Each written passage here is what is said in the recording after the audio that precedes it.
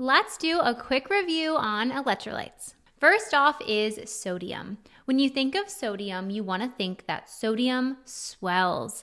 Sodium causes the body to retain water. So when there is an increased amount, you'll see increased blood pressure, edema, and volume expansion. Next is potassium. Potassium, think pumps. Potassium helps the heart muscle to pump blood to the body. So when there are potassium imbalances, this can cause cardiac dysrhythmias that can be life-threatening. Next is calcium. Calcium, think creates bone. So calcium imbalances can lead to an increased risk for pathological fractures. All right, next is magnesium. Magnesium manages muscle. So a decrease in magnesium will cause tight muscles, but an increased magnesium will cause loose muscles. And for phosphorus, think perfect teeth. Phosphorus helps the body to use vitamins to maintain tooth and bone health.